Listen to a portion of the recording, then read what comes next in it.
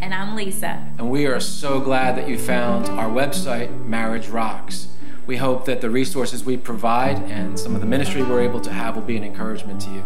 Scott and I met in college, and we were married on August 20th, 1988, and we have 3 beautiful children, Lindsay, Ashley, and Josiah. We've also had the privilege of being in pastoral ministry for over 27 years. I was a youth pastor, an associate pastor, as well as a lead pastor. And I think one of the strengths of our ministry has been working together as a husband and wife team in ministry. And even when our kids came into the picture, they've joined us as we've been able to serve together as a family. But one of the growing burdens on our hearts has been marriages. You know, it's easy to get married, but it's a lot harder today to stay married. And we want marriages not just to survive, but to thrive. And that's why we developed Marriage Rocks. It's interesting also, the first human relationship that God created was marriage. He created Adam and Eve. You can read about it in Genesis chapter 2. And in fact, the Bible starts and ends with a wedding. And we think that's really significant because it means that weddings and, more importantly, marriages are important to God. He is for your marriage. Our mission statement is to encourage, equip, and inspire couples to a radically successful marriage. So how do we accomplish that? Well, one of the resources is our book, Marriage Rocks, and we hope that you'll be able to access that, and we know you can through our website, and also read the introduction if you're interested. But also through teaching and speaking opportunities. We love to meet with groups, whether it's retreats or conferences, one-day events or weekends, even men's and women's events. We love to meet new groups of people and encourage them with biblical principles that will help them have a radically successful marriage. So God bless you. He's for you and for your marriage, and so are we.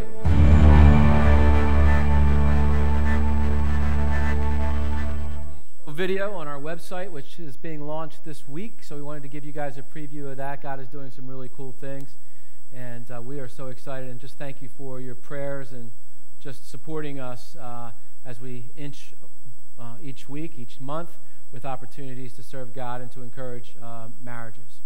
If you have your Bibles, though, would you take them and turn to the book of Ezra, chapter 3? And for those of you that are maybe a little new to Bible study, you're going to find that in the Old Testament. You're going to find it partway through, before the middle section, just before Psalms. You're going to find the book of Ezra. And Pastor started the series last week, and we're going to continue by looking at chapter 3 today. Also in your bulletin is a set of notes.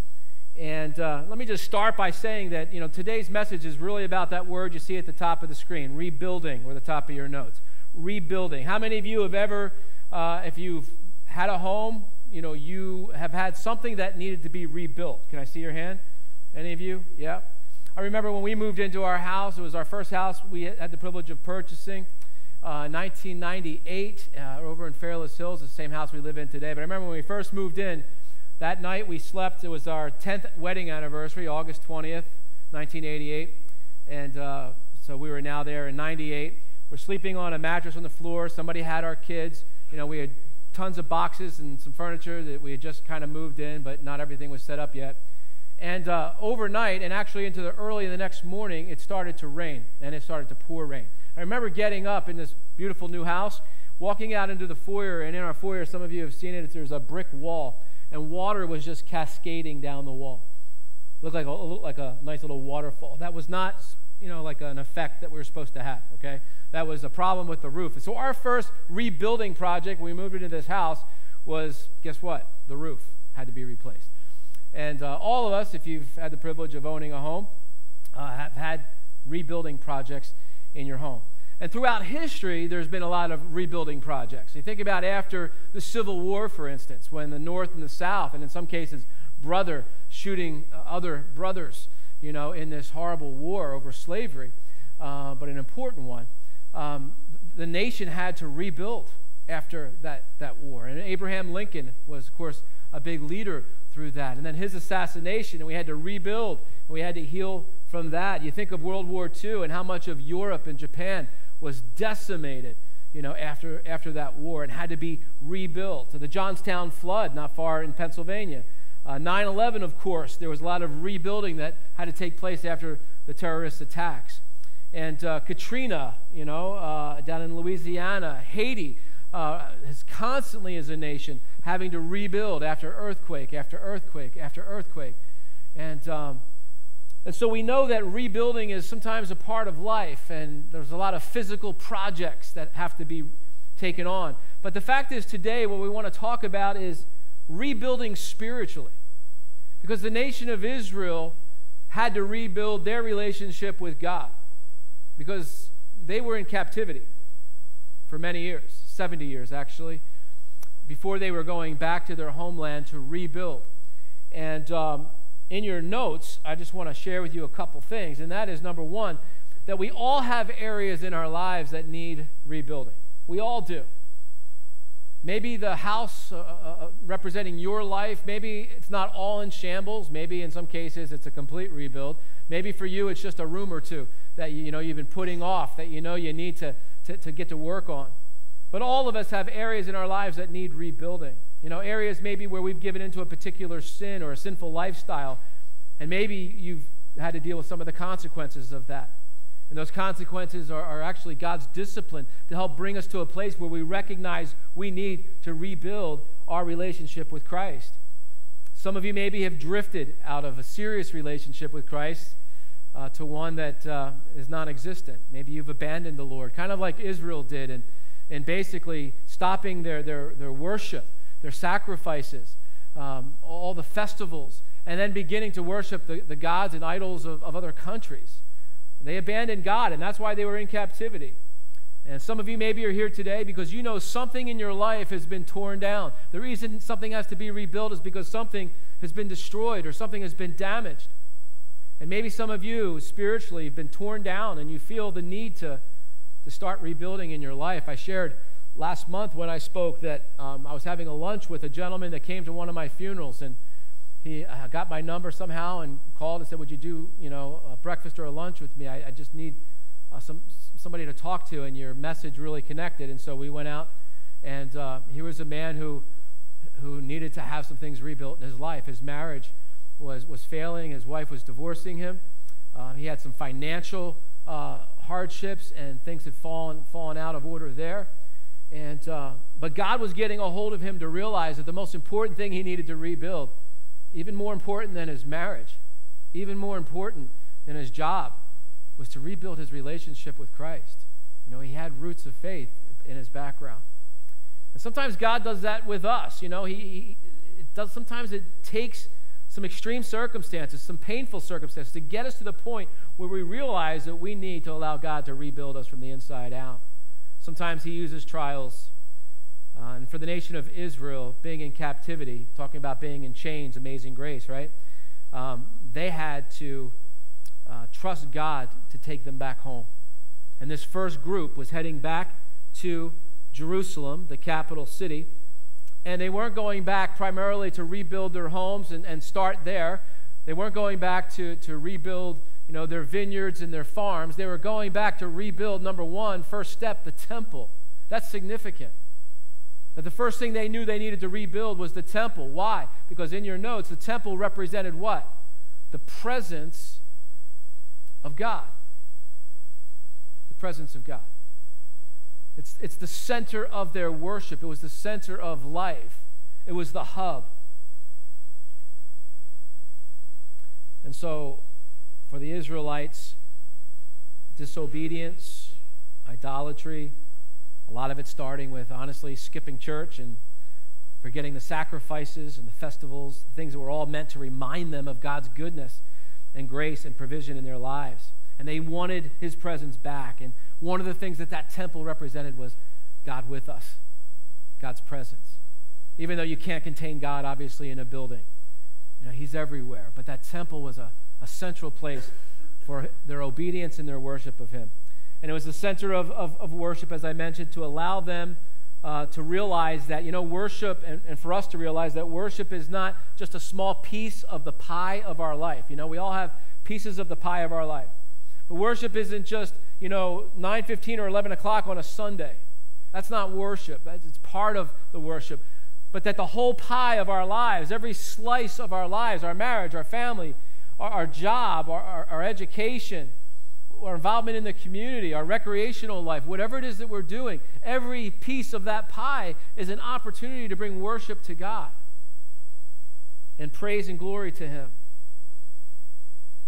So when we truly understand why God created us in the first place, we begin to recognize that, I'm here on this planet to bring glory and worship and praise to God. That's my main purpose. And that's your main purpose if you're in Christ. And so today we want to talk about keys for rebuilding, because we're all in different places. All of us are in the rebuilding process, right? Anybody finished rebuilding in your life, in your Christian walk? No. I still got a lot of work and still got a lot of ways to go. But there's some principles here in what took place in Ezra chapter 3 that can really help us. Number one is the power of unity. The power of unity. Write that word unity down in your notes. And when I first read through the whole passage, this is what I picked up from verses 1, 9, and 11, was the power of unity. It says in verse 1 that now when the 7th month came, the sons of Israel were in the cities. The people gathered together as one man.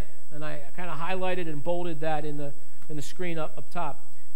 They were like one man. They were unified. They were in agreement together for this purpose. And it says in verse 9, then Jeshua and his sons and brothers stood united with others and their sons.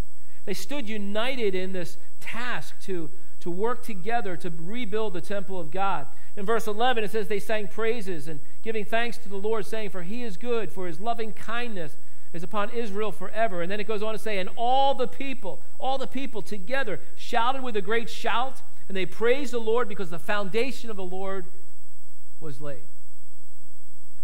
And when we're looking to rebuild areas of our lives and our relationship with Christ, it's important to know that others should be involved in that.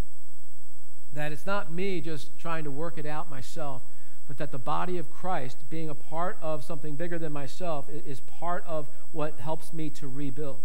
And that unity, by the way, is based, number one, for us as Christians, on our position in Christ. When you put your faith and trust in Jesus, the Holy Spirit of God comes in us, but you were, according to the Scriptures, baptized or placed into the body of Christ. You're a part of a bigger group of people, the family of God. So you are not alone. And one of the problems that happens a lot of times in our Christian journey is sometimes because of whatever issues we may have faced, may have been a church conflict or a church split or a leader that failed and let you down. A lot of times people get disillusioned, with organized religion or whatever they want to call it, church, and so they stay away. And I want you to know that there's no perfect church, there's no perfect Christian leader, but that we need the body of Christ in order to rebuild. Don't let yourself get isolated. That's when the roaring lion, the devil, wants to pick off, that antelope or gazelle that kind of separated from the rest of the group. And then he narrows in on that isolated animal to go for the kill. The same is true for us spiritually. But our unity is not just based on our position, it's also based on our purpose, because we have one goal, and this week's going to be a great example of that once again. Year 5, I think Adam said, of a mega sports camp. And it's a great illustration of the body of Christ working together, different people coming to serve in different ways. Some are working with the kids as coaches, and some are assisting, and some are just helping set up, and some are doing registration, and some are working with snacks and drinks, and others are, there's a place for everyone to serve. And each place and each purpose is important, but the one goal is to serve Christ together, in helping reach lost kids and their families for Him.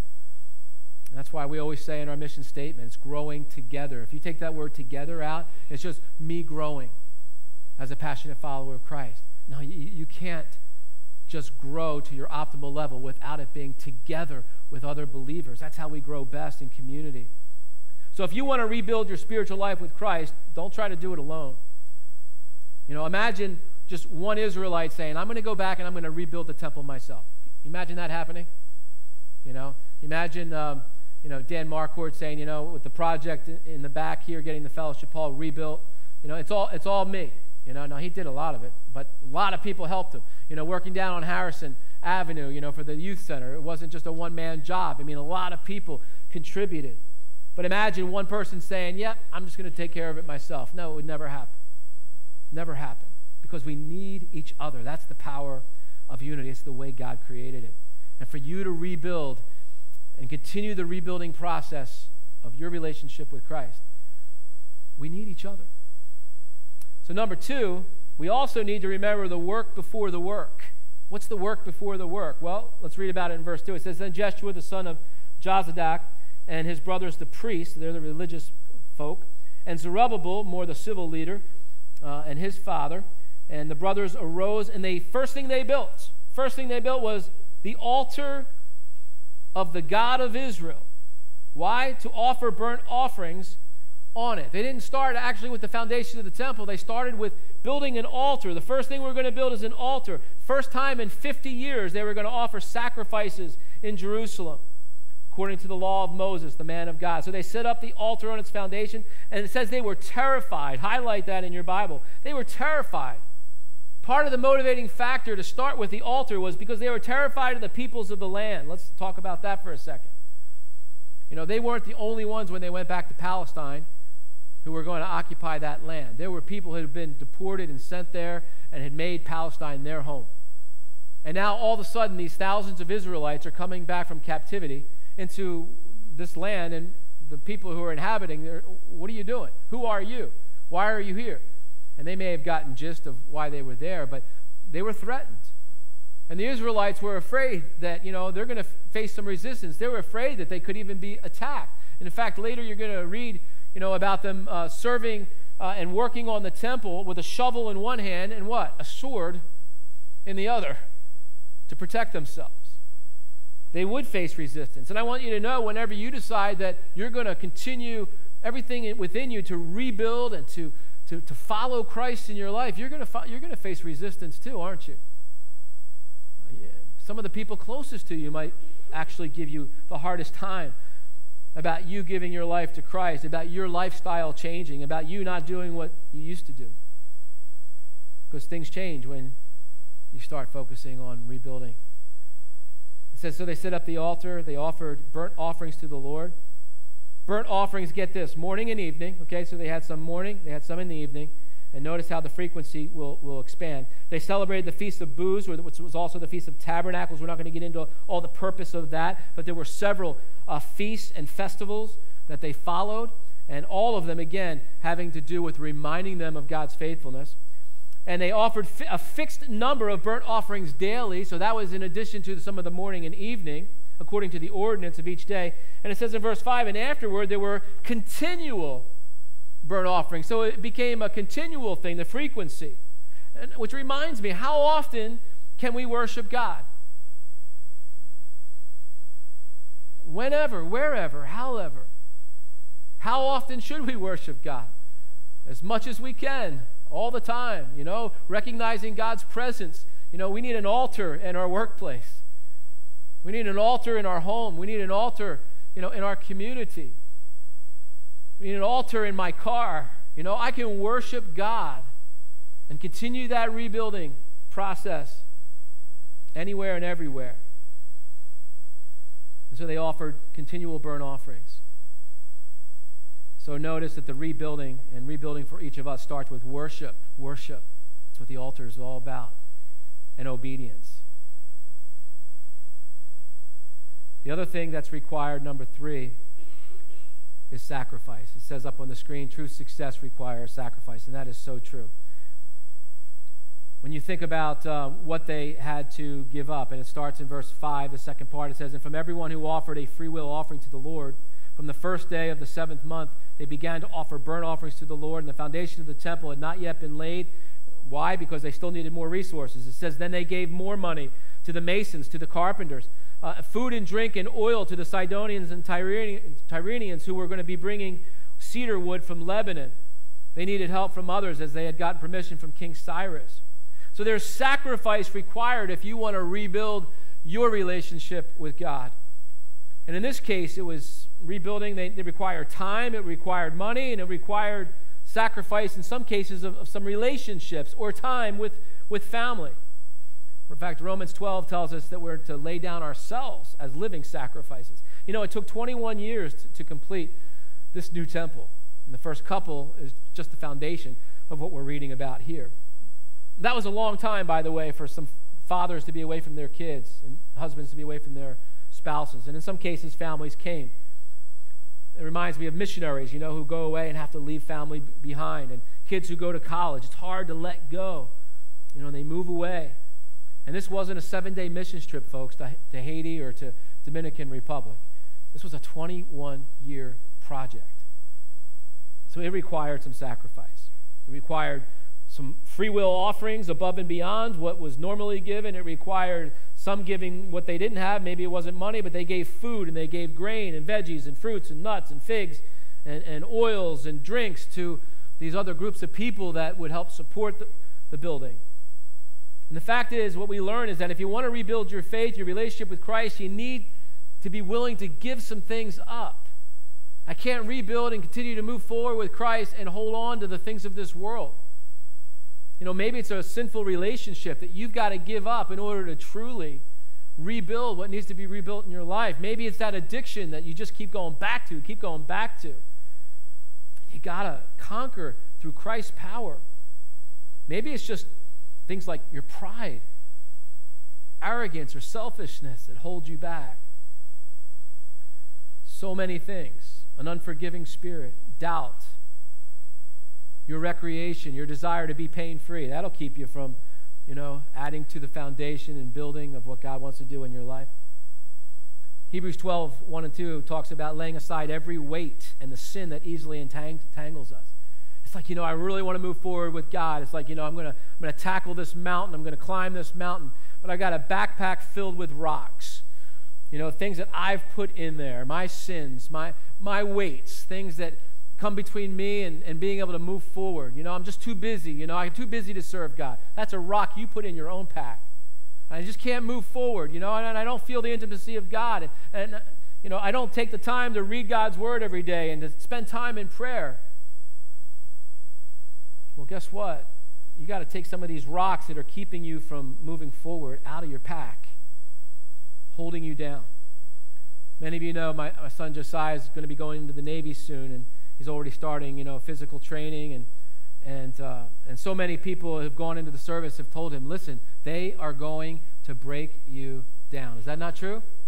When you get through boot camp and some other types of training, they are going to break you down. They are going to strip you down. And why do they do that? Because they hate you. No, that's not why they do that. Why do they do that, Joanne? So they can rebuild you up to a place where you have never been. A place of strength, a place of discipline, a place where you can accomplish so much more and be such an asset and be so much more productive.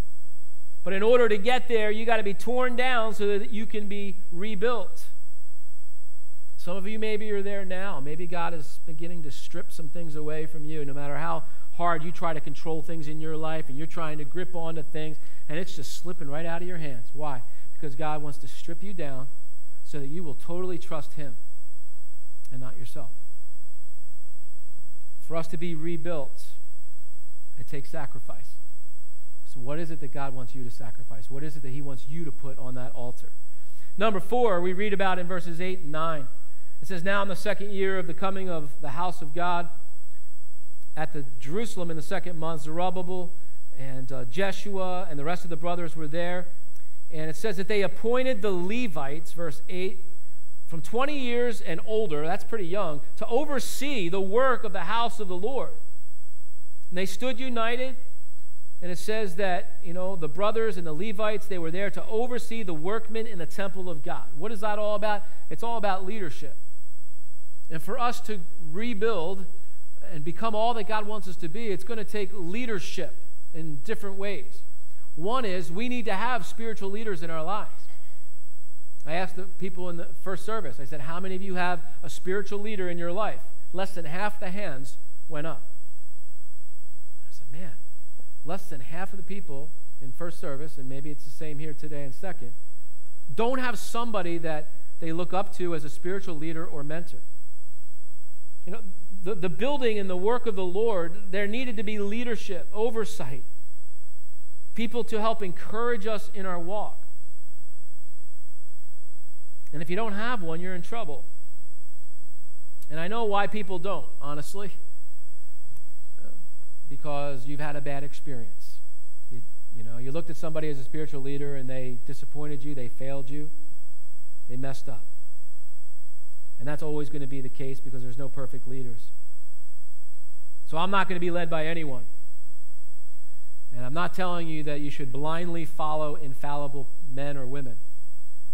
But the fact is, we all need somebody in our life who's a little bit further ahead in the spiritual journey, ahead of us, to help us take steps. And the fact is that all of us who have grown to whatever extent in our rebuilding process, maybe God's already got a few rooms and a few parts of the building of you that he's made, that you're able to help some people who are just at the foundation. You see, because the idea here is, we all need somebody a little further ahead of us, and we need to help some people that are a little below us, pull them and bring them along. But you can only lead somebody as far as you've gotten yourself, which is why we all got to keep growing. And if you don't have a spiritual leader in your life, you need to find one. You need to find somebody that can mentor you, can help you. And yes, you can find some of those on the internet as far as like teachings and Bible studies and preachers and resources.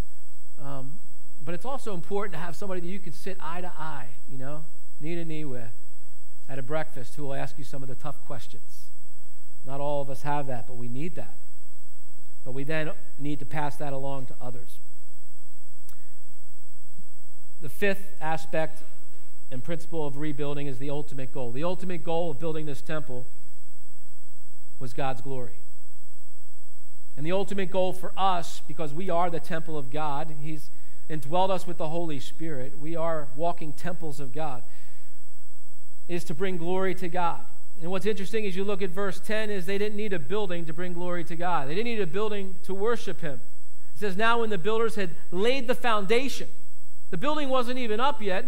It says they laid the foundation of the temple of the Lord. The priests stood in their apparel, and the trumpets and the Levites and the cymbals, and they began to praise the Lord according to the directions of King David of Israel, looking back years before when David brought the Ark of the Covenant representing the presence of God into Jerusalem.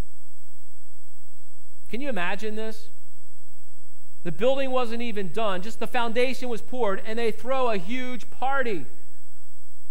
A huge party, a huge dedication service. And they're all thrilled.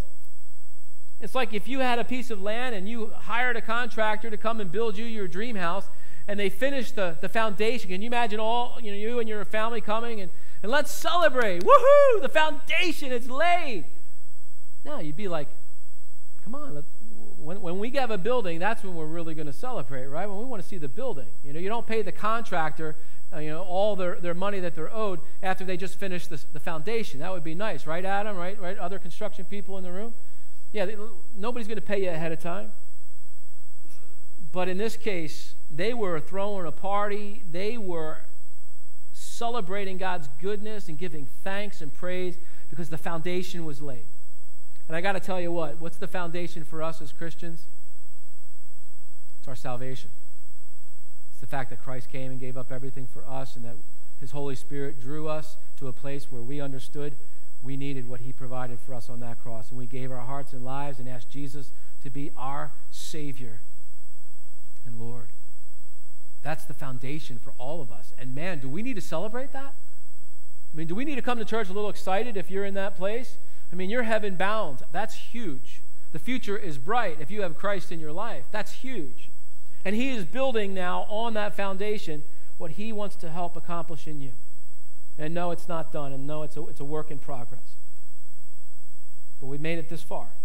And he is going to finish what he started. That's his promise. It reminds me a little bit about the graduations for preschool kids, kindergartners. I mean, we didn't do that back when I was a kid.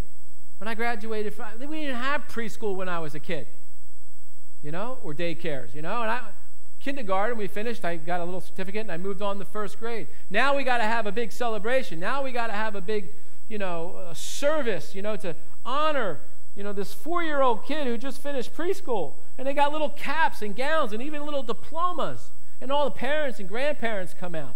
Now, I'm being facetious, right? I'm poking fun, right? But actually, it's kind of cool. Actually, I went to them when my kids were in preschool, and I was proud, Didn't give my kids any checks or anything at age 5 or 4, big cards or whatever. But the fact is, it's a foundation, right? These kids are young. It's just a foundation, and we should celebrate the milestones of what God is going to do through our kids, and those little milestones mean the world to us. And that was, to me, what was happening here in Jerusalem. It says all of them participated, verse 11. Some of them were singing, some of them were praising, some of them were playing instruments, and they all said, God is good and his loving kindness is upon Israel forever. That was a song. And loving kindness is the Hebrew word hesed, which means God's loyal, covenantal love. His love, that means he'll never change. He's got a covenant with us. He is going to bless us as a nation. And all the people shouted with a great shout. And all participated with what they had.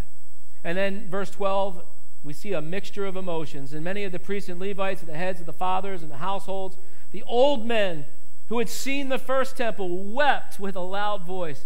And when the foundation of the house was laid before their eyes, while many shouted aloud for joy. Do you think this was an emotional day? Man, incredibly emotional. The young people were like, oh man, this is cool. And the old people were like wiping tears from their eyes. Because the older people, who 70 years before when they went into captivity, they saw Solomon's temple. Beautiful temple. And they saw it destroyed. And now, after 70 years of slavery, 70 years of captivity, they're back. And the building wasn't even up yet, just the foundation. They were wiping tears from their eyes. Have you ever went back to your hometown after years of not being there? The town where you grew up. Did you ever go back to your old house where you grew up in? Which seemed so big when you were a child, and you went back and you're like, that's really a tiny house. I went back probably 15 years after I left 485 Cutler Avenue, Maple Shade, New Jersey. And we went back. It was about 15 years later, and whoever bought the house from us, did a really nice job. I mean, the house looked beautiful, and I was looking, and I noticed they got a built-in pool in the backyard. And I was like, I never had that when I was growing up. Well, I didn't really cry, but, it's like, oh, that would have been nice, 5 years later, we went back. Guess what? The house had sold to somebody else. We went back, and it was like, remember that big maple tree? That huge maple tree in the front yard that I used to climb? They took it out. Torn down. Oh, gone. I was like, man. Then I went back 5 years later. The house sold again. And this time, there's like weeds growing up. The grass was like this high. The house was falling apart. And that was the last time I've been there. I was like, I don't want to go back again. And I just feel like that's kind of the emotion that some of these older people, men and women who had seen the temple, just wiping those tears away. Some of them were weeping, and some of them were shouting for joy, and it says that they couldn't even distinguish between the two. It was just a loud mixture of emotions and sounds. But you know what? Verse 13 says that they shouted so loud that the sound was heard far away. And what did that shout represent? What did that shout mean? Whether they were tears of joy, tears of sorrow, shouts of joy. It meant that God still loved us. It meant that God is still for us. It meant that God still wants a relationship with us, that God wants to rebuild our nation. He wants to rebuild our relationship with him. He wants us to serve him. He wants us to move forward, to rebuild. And my friends, God may be speaking to your heart today, saying the same thing to you. It's time to rebuild. Maybe you walked away from God. Maybe you got yourself in some trouble, and God brought some consequences, and God wants to bring you back to your roots. Maybe God wants to bring you back to that place of worship and service to him. And I hope that these principles today will help you do that. Because guess what? Every single one of us, we're works in progress. None of us have it all together. Some of us have a few rooms that still need some major overhaul. And some of us maybe have some new space that needs to be added, new addition. Maybe God has something special that he's planning for you that you don't even know about yet, in addition to your house. Maybe it's serving God in missions. Maybe it's becoming, working towards becoming a pastor or a full-time Christian minister of some sort. What is it that God wants to continue to build into your lives? Let's pray and ask him as the worship team comes. So, Father, thank you for this little chapter in this little book called Ezra, who wrote about the history of Israelites going home to rebuild. And God, they started with the altar. They didn't even have a church. They didn't have a building. They just started with an altar and started to worship you and obey you right then and there. And God, that's where we need to start too. Just worship and obeying in the little things. So I pray that you would help us today to want that in our lives. God, show us what needs to be put on that altar, things that we need to sacrifice and give up that are holding us back from you. But God, thank you for loving us so much in Jesus Christ. And thank you for the foundation of our salvation today, which means the world. We know that what you have started, you will complete. We thank you for that in Jesus' name. Amen. Please stand.